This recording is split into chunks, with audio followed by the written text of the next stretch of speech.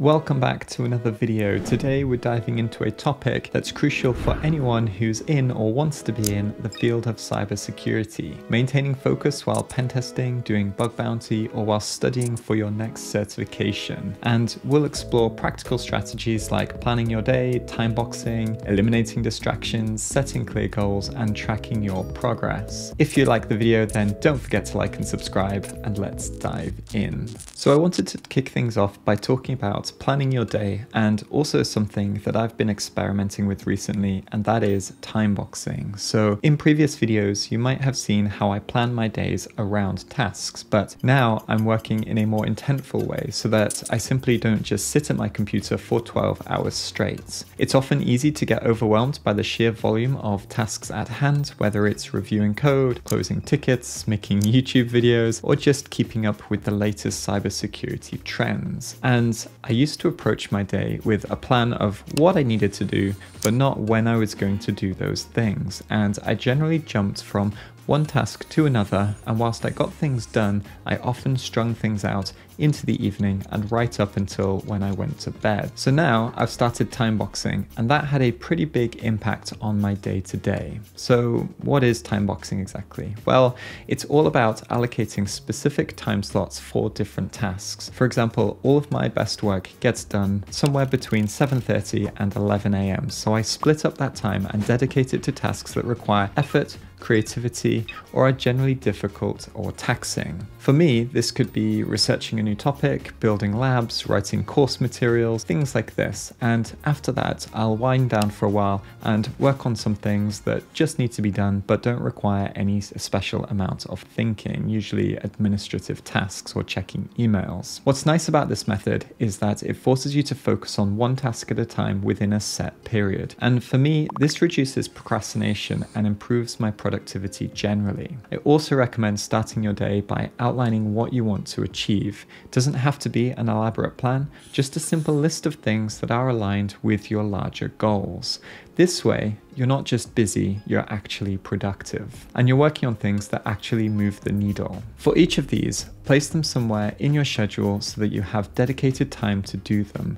And also, don't forget to schedule short breaks. The Pomodoro technique is generally a great way to keep your mind fresh and avoid burnouts. And in the 5-minute break, I tend to do things around the house that need to get done. And you'll be amazed at the amount of laundry and washing up that doesn't need to be done just because I've done everything in a handful of 5-minute breaks throughout the day. So by planning your day and using time boxing, you'll find that you can get more done in less time and with less stress. And it's especially useful when you're juggling multiple projects or working and then studying for a certification or something on the side.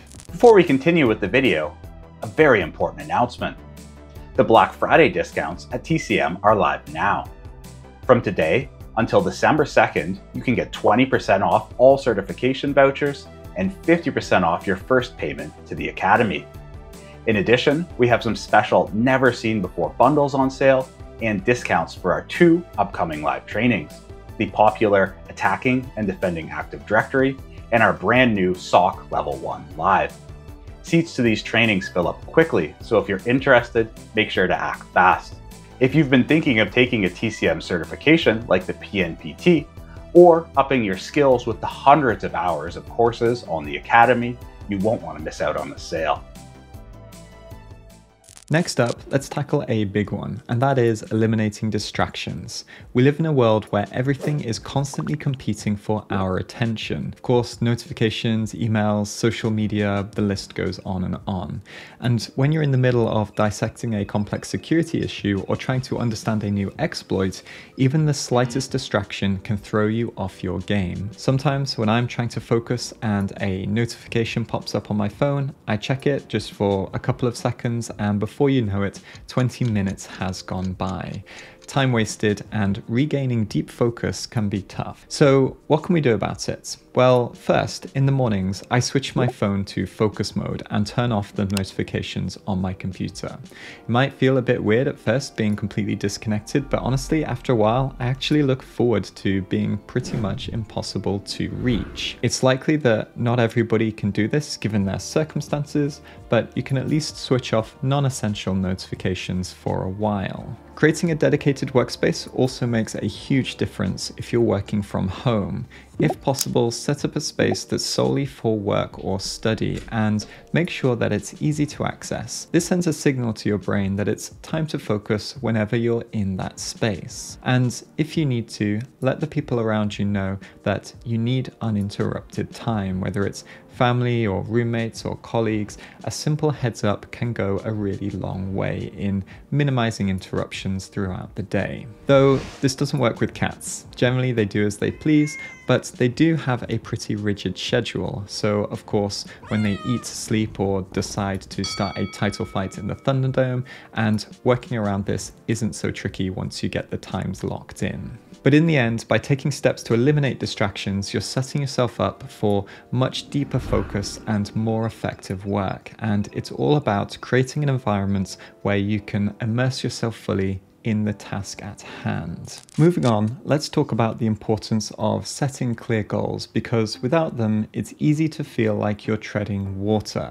My journey into cybersecurity was a little bit all over the place, dabbling in network security one day and web app pen testing the next, and whilst it's good to have a broad understanding, I now realize that without focused goals, my progress was somewhat scattered. So after a few years, I began setting specific measurable goals. For example, instead of saying, I want to get better at pen testing, I'd set goals like, I will complete at least one hack the box machine and update my notes each week. And this gives us a clear target to aim for that's also measurable, and for me, that's a big part of the motivation, seeing what I've accomplished already. Long-term goals are also important, and certifications make for good long-term goals, but again, don't forget about the smaller things and the consistency you need to actually get there. Write them down and revisit them to stay motivated.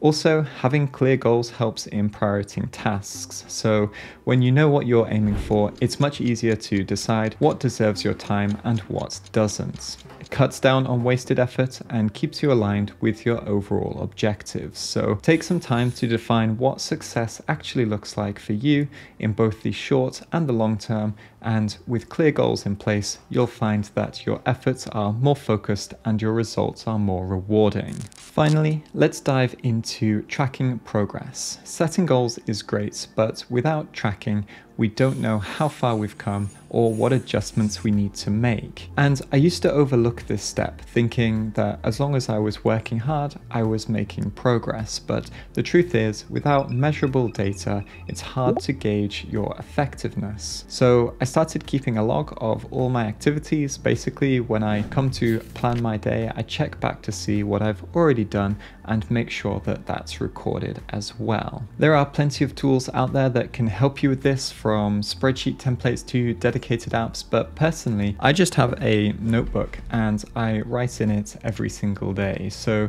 choose something that fits your style and make it a habit to update it daily. But tracking progress isn't just about metrics, it's also about reflection. You should take some time to review what you've accomplished and where you face challenges. This self-assessment helps you understand what's working and what isn't. And as I mentioned earlier, it's going to really help you stay motivated. And so by actively tracking your progress, you create a feedback loop that drives continuous improvement and productivity. It's an essential practice that turns your efforts into tangible results. And that's it for today's video. I hope these insights help you enhance your focus and productivity. And if you have any questions or tips of your own, then feel free to drop them down in the comments below. I'll catch you next time.